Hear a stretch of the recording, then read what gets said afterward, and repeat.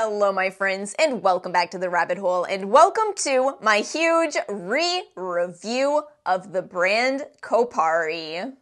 If you've been following these re-reviews, which are going up every Monday and Friday this month on the channel, then you know that we have kind of a specific layout for this video. All that goes out the window. Today with Kopari, we have a brand here that I think most people associate with kind of more of a body care brand, and so in today's video, we are going to have categories in the description box below, timestamps as well, for a section on Kopari's body care, a small section on their face care, and then finally a category for sunscreen, which is a lot bigger of a category than I thought it would be. Kopari's really going in the sunscreen direction lately. So as always, feel free to use those timestamps if you are just interested in one particular category or if you don't like intros, because I do want to have an intro on today's video.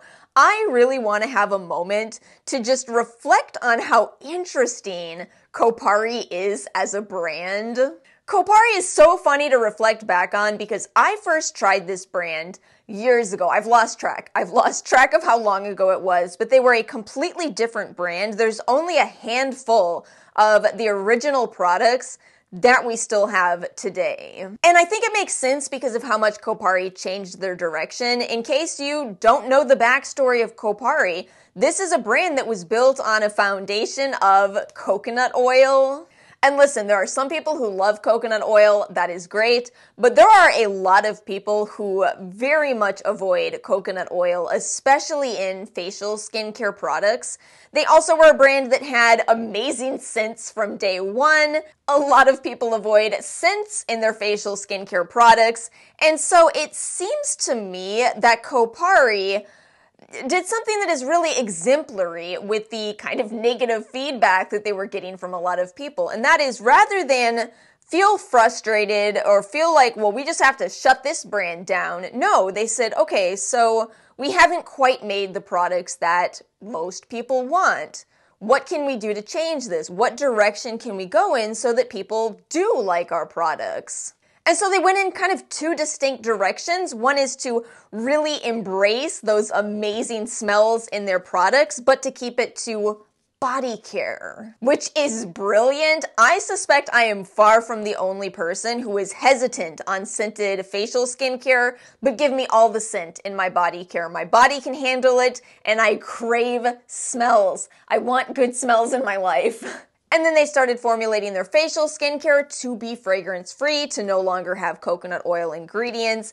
And yet, for those who still enjoyed that original idea of this being a coconut oil-based brand, they have still continued to make coconut oil products, now in unscented or in a variety of scents, and they even updated their packaging. Let me actually really quickly talk about their refills. I don't know if everybody knows that their products are refillable. This is the new outer packaging, and rather than repurchase an entire new tub, you can just buy the refills and they fit right in. What else did I have in my notes? Oh, I also wanted to say I feel like this is such a good brand for gifting purposes. Every Black Friday, I go onto the Kopari website and stock up on, in particular, body care. I feel like body care is such a good gift. Skincare is hard. I do like giving skincare as a gift, but I feel like it's hard. You never really know if you are, buying the right products for somebody's face. Whereas body care, it's a lot more fun. Now, both because this brand is wonderful for gifting and also because there's a lot from this brand. They've grown a lot. I do think that one of the best places you can start is with their gift sets. Kopari has really nicely curated gift sets, and they also have some of the cutest accessories. So I'm actually wearing the Kopari bucket hat that you can get in a set. Here's a bag that comes in some of their new sunscreen sets. I guess what it is with the accessories is it's not just your standard little small cosmetics bag. It's actually thoughtful. It's a bouncy bag. It's so cute. I feel like bucket hats have been everywhere lately. They have, again, it's not just a standard boring hat that says Kopari. Look at the detail. It feels super nice too.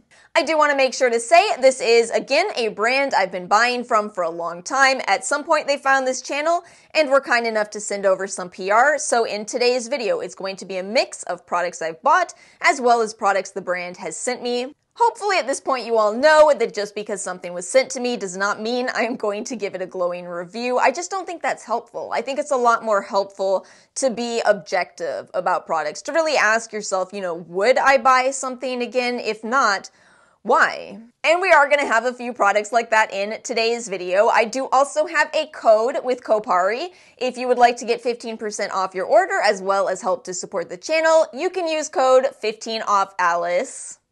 But again, this video is not sponsored. It is absolutely all my own opinions. And without further ado, let's go ahead and get into this video. So let's go ahead and start out today's video with the biggest category, the body care. Again, it's a big category. Kopari is one of my absolute favorite body care brands, but I do have two holy grails from Kopari. And first of all, it is going to be, some of you can have your bingo cards ready on this one, the Ultra Restore Body Butter with hyaluronic acid. Oh my goodness, this is such a good body moisturizer for several reasons. First of all, Kopari is so good at scents. We've already talked about this. Amazing at scents, and you have a variety of options here. So I have an unreliable nose, and I have self-awareness of that fact, which is why I went to my sweetie and I said, I need you to smell all of these so I can take some notes. So I'll start with the Tahitian vanilla scent. According to Aura, this smells like light vanilla with cocoa butter undertones, smooth and relaxing, and a relaxed version of the Boom Boom Cream. Oh yes, it's impossible for me not to compare these to the Boom Boom Cream also. For the original scent, she said this is a floral version of the Boom Boom Cream mixed with a little bit of pralines. I do think this smells less strong than the Tahitian vanilla. And then finally, Aura's favorite is the guava version, which she said smells like, indeed, rich guava. Oh, it really does smell like guava. Luscious fruit and floral. And she said it smells a little bit like Hawaiian aloha from Glade. Did you all see the internet get so mad at somebody for saying the suave as suave? Yes, I use Suave hair care that I buy from Target. Sorry. Anyway, all three of them smell amazing. It's just a matter of personal preference. But I do want to talk about the texture. We've already compared these in terms of smell to the Boom Boom Cream, but for me, it's in the actual usage of these where these come out above Boom Boom Cream for me personally. Boom Boom Cream has a really strong and I think good smell to it, but I just don't feel it's that moisturizing, whereas Kopari's Ultra Restore Body Butter is so nourishing.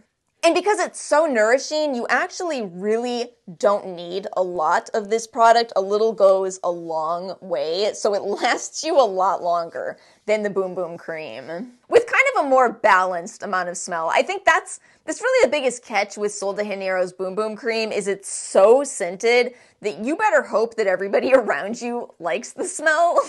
Whereas these, you get a lot of that scent experience while you're applying them, but I do feel it's lighter throughout the day. My other favorite body care product from Kopari is by far the KP Body Bumps Be Gone with 10% AHA. This is our favorite scrub in the household for both of us. We love this one so much. I do want to say a few things with this. First of all, this is not limited to just KP.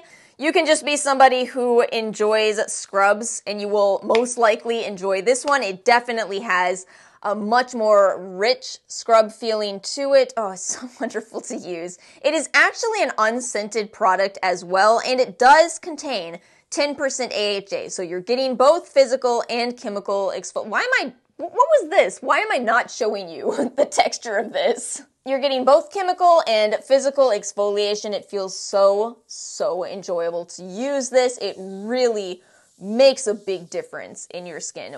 Wonderful product. I actually do have a video on this as well if you want more information. It's a comparison to some of the others, but this is my favorite scrub. So those are my two favorites in their body care section, but I think rather than kind of go through this in a linear way of favorite to least favorite, I think I'm going to hop around because I want to compare that to a newer product they've come out with. This is the Pink Glow Exfoliating Body Polish. And this is okay, but this is a personal preference thing. This is a little bit more of your standard salt scrub. I don't have any problem with it. I just personally do prefer the KP scrub. And I think to stick with the exfoliating products for a moment, let's talk about the new KP Body Bumps Be Gone Clarifying Body Pads. Again, this is a bit of a newer release. It is made with 4% AHA and BHA, and these are exactly as you might suspect, body pads that you can use all over your body. Now, I don't actually have KP. However, I decided to start using this because I had some ingrown hairs on my legs. It was really strange. That's not something I usually deal with. But yeah, these ended up surprising me. Good solution for that. And it doesn't leave you sticky. I feel like a lot of AHA products kind of leave your body feeling a little sticky. They did a good job with these. Some regular cleanser options. Again, these come in a variety of scents as well. The Tahitian Vanilla Hydrating Body Wash. I actually finished this one off. I don't usually have body care empties in my big empties videos because it would just be too much to hold on to. But I just finished this, so I thought, great. We can put it in the Kopari video. The Hydrating Vitamin C Shower Oil, I do really like this because I have dry skin. You know, this is another situation of personal preference. If you have dry skin, you might quite like a shower oil. If you do not, you might not like it. You might want to stick with the more traditional kind of gel washes. Another lotion option is the Coconut Body Milk. I don't actually use this one too much because, again, I have dry skin. So I am probably going to gravitate towards the heavier body butters, but this is a nice product. It's definitely, if you want a lighter lotion option, that's exactly what you get with this. I already mentioned these in the intro, but one more time, the coconut oil options are called the Melts. This is the Tahitian Vanilla variety, and I still am working my way through an old original. This is what their prior packaging looked like. So, you know, coconut oil has a variety of uses. You can use it for your hair, you can use it on your body, you can use it to remove makeup, just tons of uses for coconut oil. I personally think it was really smart of Kopari to go in the scented direction with this because their coconut oil is a little bit more pricey than some of the other options out there. That is one of the main original criticisms this brand had. But like we've talked about with all natural oils, they really all will vary in their composition. This is something I've tried to explain a lot of times on this channel. It's something that is extremely intuitive for me because this is pretty much a big part of what I do as a nutritional scientist. But it's something that's surprisingly hard to communicate, I've found. People get really thrown off when you say, yeah, there's chemicals in a natural oil. Of course there are, right? And that chemical composition will vary based on where in the world an oil is from, how was it grown, how are the nutrients supplied to the plant from which you get the oil. Which is all to tell you from day one, I have understood why some people give the coconut oil from this brand a 5-star glowing review and others give it a 1-star review. It makes perfect sense because we're all different, we all have different experiences, and you might find this to be the best oil you've ever tried or the worst. We're all different. And then the final product I'm going to talk about in their body care is the Coconut Spritz Mist, which is a very interesting product. This is kind of a hybrid between your standard body sprays and a toner. A little bit of both worlds there. It has some niacinamide, some brightening, some hydrating ingredients in it. And it sprays as, let's see, maybe I can just spray it on my hand here so you can hopefully see.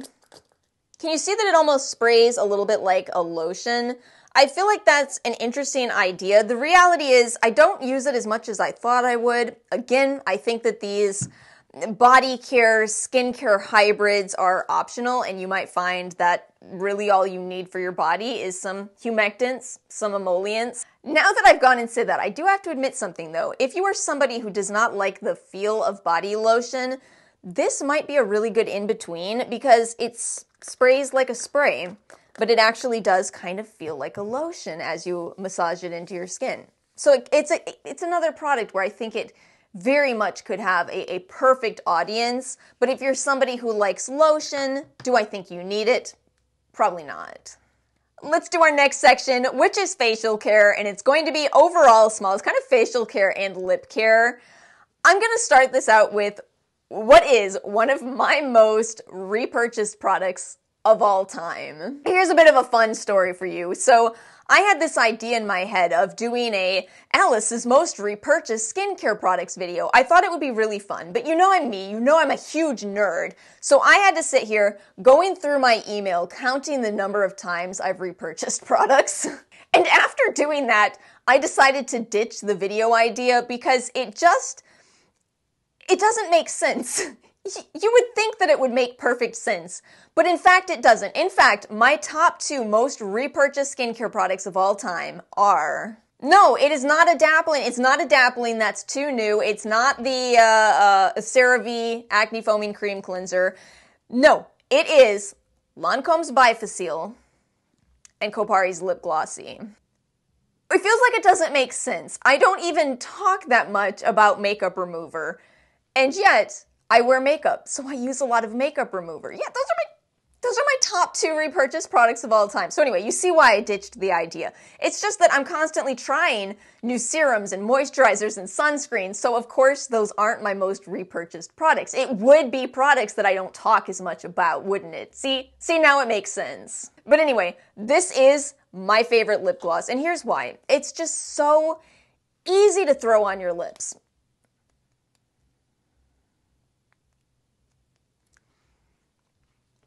I don't need a mirror. I can just throw this on and my lips feel so comfortable. They have this really pretty glossiness to them. And the thing is, this really gives me results. I actually was thinking about how I've switched to kind of some of the heavier, occlusive feeling lip balms, and it's bizarre how my lips start to dry out if I only use occlusive lip balms. But that does make sense because you also need hydrating and emollient ingredients even for your lips. And I feel like that's what Lip Glossy does so well. It's hydrating and it's emollient, which means it hydrates my lips, you know what that means, and it feels like it sinks into the cracks in my lips, which I definitely do have, thereby softening my lips. Just really, really comfortable. Does not have any kind of unpleasant taste. In fact, it tastes good. Don't eat your lip gloss, but if you do happen to eat it, it doesn't taste bad. They're not the most inexpensive lip balm, but I feel like for the amount of product in here, 0.35 ounces, the price is extremely reasonable. It's just my favorite. There are some other varieties, but I always come back to clear because, again, it's just the easiest to wear.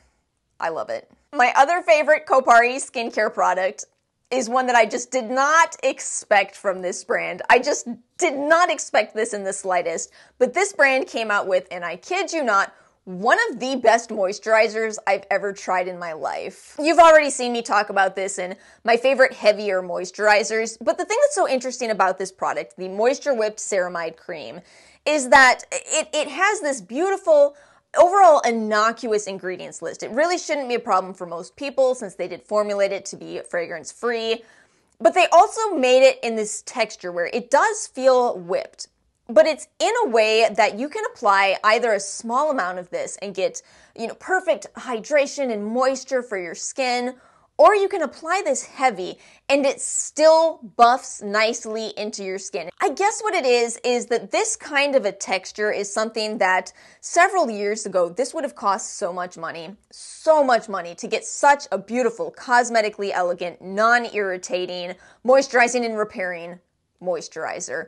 But Kopari has managed to do it, again, for, not the cheapest on the market, but I would say a reasonable price overall. I guess I am kind of going in order with our facial skincare section. So let's talk about the Lychee Clean Vitamin C Foaming Face Cleanser. I think this is a very optional product, although admittedly, I love it.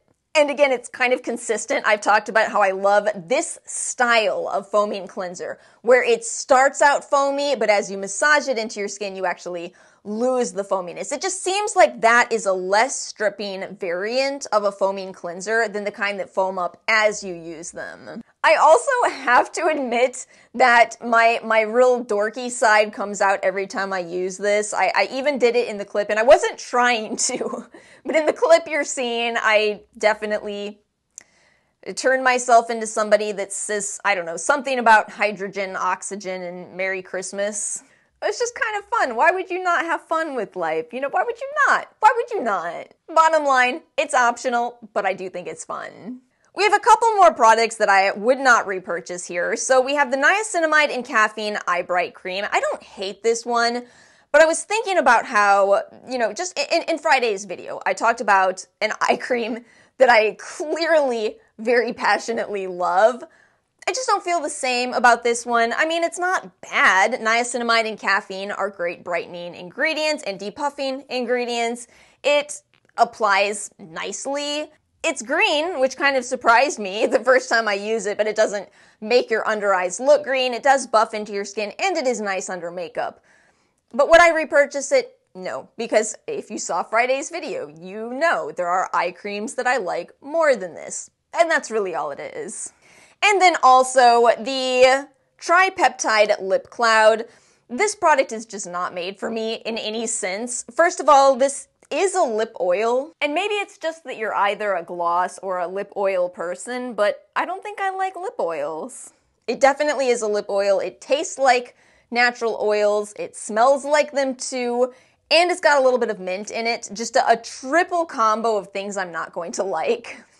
Do you all want to know what my favorite lip oil is? It's the one from Rare Beauty. What have I done? What have I done? Anyway, it's not for me, although I will say one thing. I do kind of actually like applying it. It's got this huge applicator, which is fun to use. I wish I liked the formula more. And let's end out this video with sunscreen, which has become, Kopari has become so successful for their sunscreens. And when you see them, it is very clear as to why. So let's start with the body sunscreens. Can you see how utterly beautiful these products are? They have their original, and now they have the rose gold option.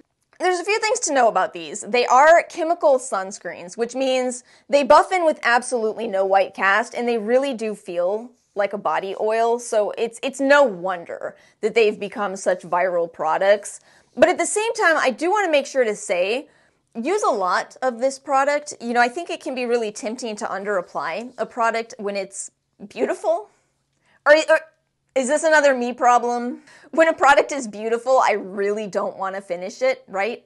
Right? Is it a me thing? Anyway, you do want to finish your sunscreens, and you do want to make sure you're applying a lot of them. So yeah, I think these are absolutely beautiful. They are SPF, I don't know why, but this one is SPF 45 and the original is SPF 50. I don't know why. I did actually apply this brand new product to my face, the Sun Shield Soft Glow Daily Face SPF 30. Again, I was nervous about this product, but I have to say, if you are not sensitive to chemical filters, this is such a beautiful facial sunscreen. Oh my goodness. Now, I admit, for those of you that know this channel, you know that I do have sensitivities to certain chemical filters. Unfortunately, very unfortunately, they're not bad ingredients, but some people do react to them. Go figure with my sensitive skin, which you have seen me turn into a tomato from other products in the past. That has happened to me with some chemical filters, so it makes it really scary to try other chemical filters. I know some work for me, but I'm just not sure on the ones that they use. However, to my surprise, I was not getting any kind of immediate reaction from these.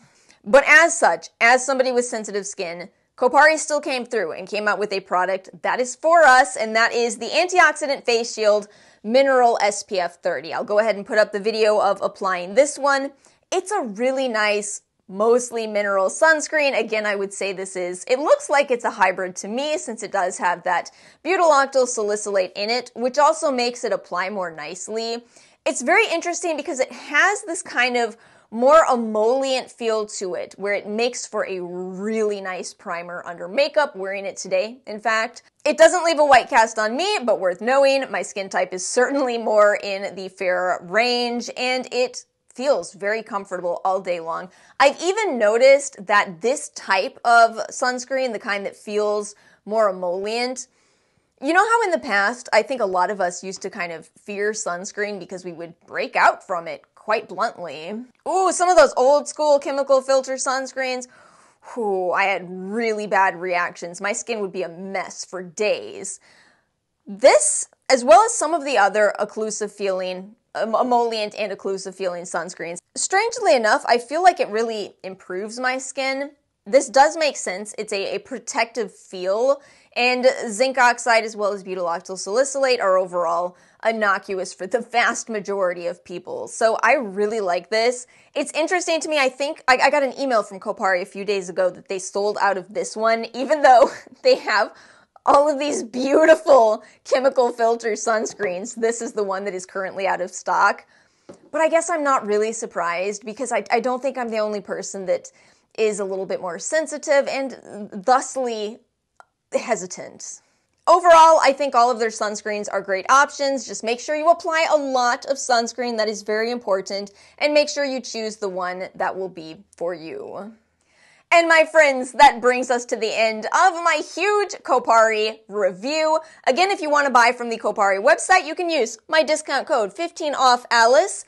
That's it for today's video. As always, thank you so much for watching. Let me know your thoughts in the comment section below. If you liked this video, make sure to like and subscribe. Have a wonderful week, and I will see you all next time.